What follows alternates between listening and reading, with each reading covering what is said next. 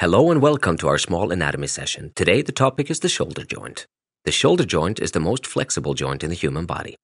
Here we see the various bony parts. In Latin it is also called articulatio humeroscapularis, in other words, the joint between the scapula and the humerus. The shoulder blade is the most important part in the shoulder joint. It is situated on the dorsal side of the thorax. It is a flat bone with several protrusions, which we will still talk through in a moment. The second part of the shoulder joint is the upper arm bone or humerus, whose humeral head fits into the socket of the shoulder blade. At first, let's have a look at the scapula.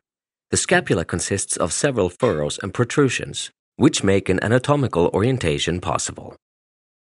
On the dorsal side of the scapula, we see a strong bone protrusion, the spina scapulae, which extends ventrally towards the acromion, or summit, of the shoulder. There are two furrows each above and below the spina scapulae where the origins of the muscle can be found. On the one hand, above the spina scapulae, the so-called fossa supraspinata, in other words, situated above the spina, and on the other, below the spina scapulae, the fossa infraspinata.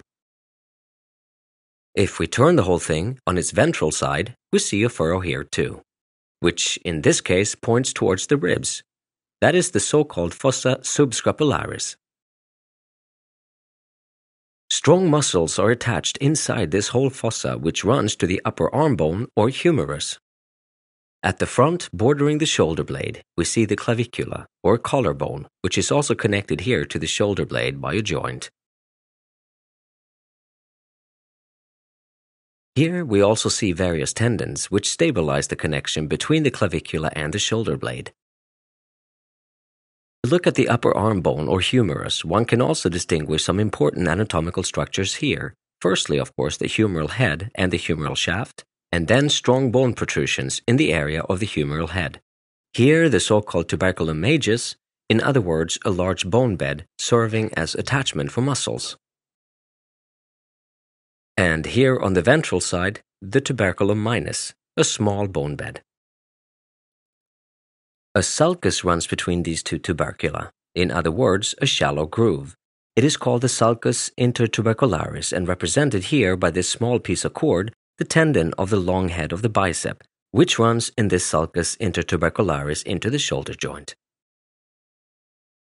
When you take a look at the shoulder joint, you actually realize how relatively few tendon structures are in place here compared to other joints. It is, in other words, a predominantly muscle-guided joint. Now we want to take another look at these muscles individually. These are called rotator cuffs. Why cuffs? Because these muscles close around the humeral head like a cuff. Individually, these muscles are the musculus teres minor, which practically stretch from the scapula to the tuberculum majus of the upper arm bone. Then the musculus infraspinatus lying underneath the spina scapula, in other words, a continuous, more or less triangular muscle, which converges here with the tuberculum majus, its attachment with its fibers. And above the spina scapulae, then the musculus supraspinatus, which then again practically stretches underneath the acromions right to the tuberculum majus of the humerus. There is a fourth muscle on the ventral side which belongs to the rotator cuff. That is the musculus subscapularis, which then attaches to the tuberculum minus of the humerus. Together, these four muscles lead to the head of the humerus, and of course can also move the humerus. They stabilize the shoulder joint. When we now simply pull off the musculus subscapularis, we also find out that, lo and behold, the upper arm bone does not even have a proper socket, but it basically lies in a very small socket, which the shoulder blade makes available to it. The so-called cavitas glenoidale, which really does not encase such a large surface area of the cartilage-covered head of the humerus. This surface area is somewhat enlarged by a piece of fibrocartilage, which can be seen by these gray structures, which lie around this socket, and that way slightly enlarge the socket. That is the so-called labrum glenoidale. The shoulder joint is therefore a really complex joint, especially in order to allow the shoulder joint many different degrees of freedom of movement.